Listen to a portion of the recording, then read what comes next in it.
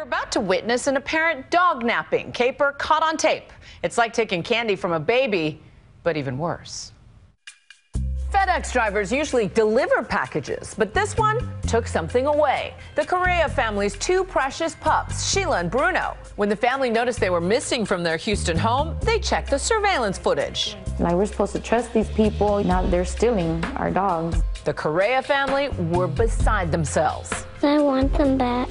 Across town, a vet saw the surveillance video on the news and recognized the dogs. A client had brought Sheila and Bruno to his office after finding them on a nearby street.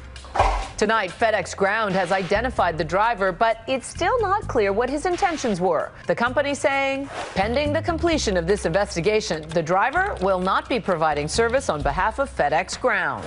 But one thing seems certain, the Correa family is happy to be reunited with their puppies.